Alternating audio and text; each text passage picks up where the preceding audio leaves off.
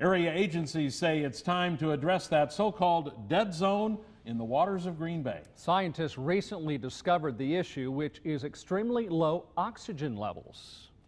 But now there is a push to try to help those waters bounce back.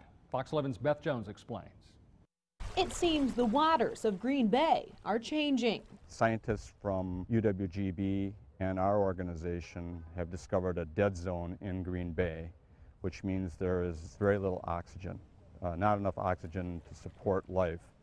And that area that they've discovered is expanding in size. The dead zone stretches about 8 miles northeast of the city and extends to the Sturgeon Bay area. The lowest oxygen levels, however, are found toward the mouth of the Fox River. Scientists say a leading cause is phosphorus runoff and other nutrients. Algae eats the phosphorus and dies, and the bacteria created from that sucks up the oxygen. Experts say some of the phosphorus comes from area rivers, such as the Oconto and the Menominee.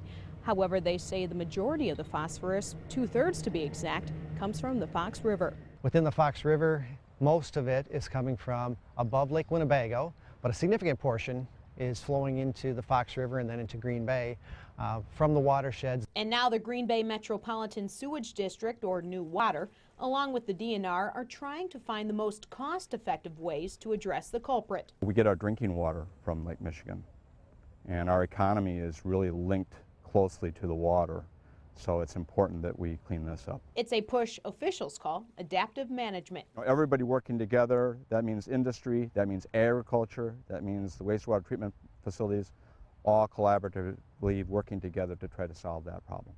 Experts say it's still unclear how big of an effect the dead zone has had on fish. However, that is something they're looking into. Low oxygen levels definitely stress the ecosystem and ultimately do stress the fish. In Green Bay, Beth Jones, Fox 11 News.